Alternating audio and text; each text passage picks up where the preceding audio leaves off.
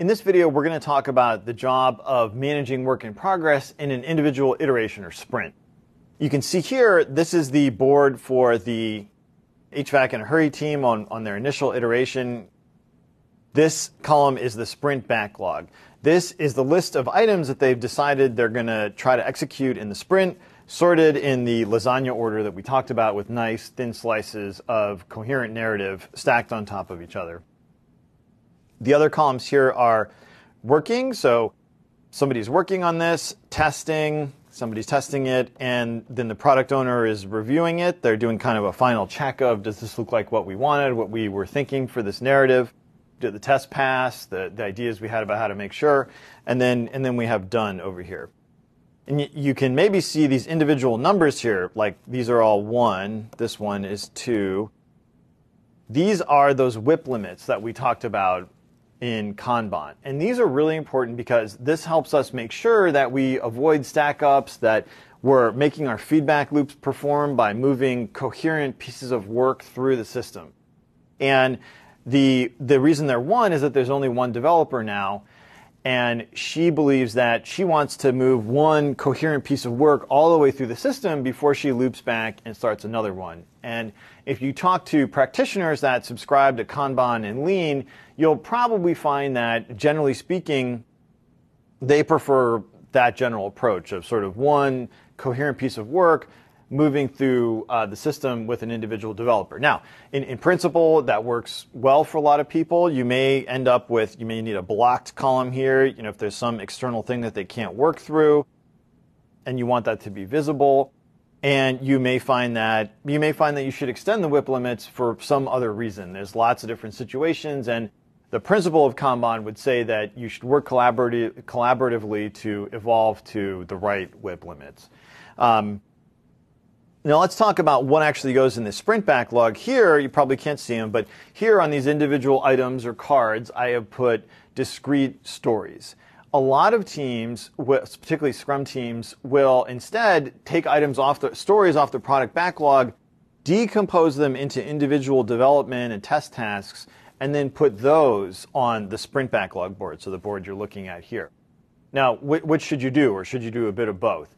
Well, everything else being equal, I'm, as you probably gathered, very focused on narrative, and I think that that's the best way to make sure that the work is driving to something valuable that's going to be good for the team, good for the product, good for the company. Everything else being equal, I would say stories are probably better. They make sure that, for instance, if you have a whole bunch of tasks, you can be moving them through the cycle here, but all the stories get done at the last minute, right? Because a task doesn't equal a story. Maybe you by mistake did the front end stuff at the very end for some reason. And from a Kanban work in progress standpoint, that's probably less good. You want lots of working software visible if you can have it as you're moving through the cycle. That way you drive good discussions and collaboration. And another reason that stories are good is that if you have a product owner review here, they can't really review an individual task. That said, the theory is, of course, that you're having those discussions and reviewing things as you go along, and then everybody's asking the right questions of each other. So you may find that tasks are better. You may find tasks give you the granularity you need. Now, a lot of teams, particularly on web applications, prefer full stack developers, folks that can do the data controllers, the logic controllers, the database design, the front end, all that stuff, because that way they can work on coherent slices of narrative, you minimize handoffs and overhead, but that may not be your reality. You may have specialty tasks that need to be delegated to individuals, and you may need that to be very visible on the board. In that case, use tasks, or use a combination of tasks and stories. That's also okay. You don't have to necessarily choose. Another consideration is that you may need more granularity for burn down to see how you're doing over the course of the sprint. Some teams find that important, particularly if you're working on longer cycles, and that may be a reason why tasks function better for you. I'll also say that these columns are just examples. Kanban says, of course, that you should be realistic, look at what's really going on, and be explicit about it. So you should make your own. A lot of small teams will actually just have columns that say, this is what Bob's working on, this is what Dana's working on, and that works best for them. It minimizes overhead, keeps things visible, it helps everybody have the right conversations together. I mean, if you're finding that that's the case, it doesn't mean that you've somehow failed at Kanban or done something bad. It's fine. As long as it's working well for you and delivering, then it's probably the right decision. Burn down is also a consideration on work granularity. You want to look at how things are burning down. And in principle, the more granular the items on the board are, the more you're going to see your progress burning down here. But again, this might be a little bit of an artificial view of things. If you are burning down lots of tasks, but you only really finish discrete stories here, and then everybody's like, oh no, that's not what we really wanted, then, of course, this was effectively, wrong, assuming that the freak out of whatever nature here generates rework. So those are just things to balance and consider. So how do we tell if our work in progress is highly functional and working well for us? Well, on the prioritizing and batching tasks, are we only seeing user stories completed in a way that we can review at the very end? If that's the case, then you probably need to look at how your work in progress strategy is performing and how to maybe make that better, because it's good to be able to keep the work visible and understandable throughout the process.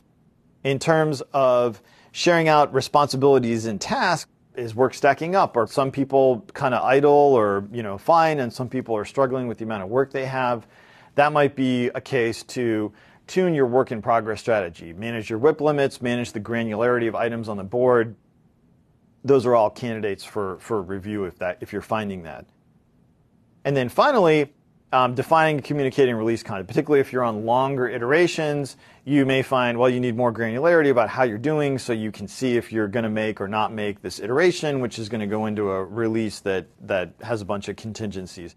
Again, I would say the best way to solve that particular problem is back on the product backlog board with relatively more course estimates, and that you're sort of seeing the disadvantage of longer cycles at that point if this is generating a lot of overhead for you. But that may be your reality, and that may mean that in the course of the iteration you want more granular tasks on the board. So those are a few focal points and strategies for managing work in progress. The most important thing is that you have an explicit set of success criteria. I would say these jobs are a good place to organize that, and that you're constantly getting better. You don't have to be perfect, but if you're not improving, your team doesn't feel you're improving, then that's a time to really step back and ask yourself why and figure out what to do. You have all the tools, you'll be fine.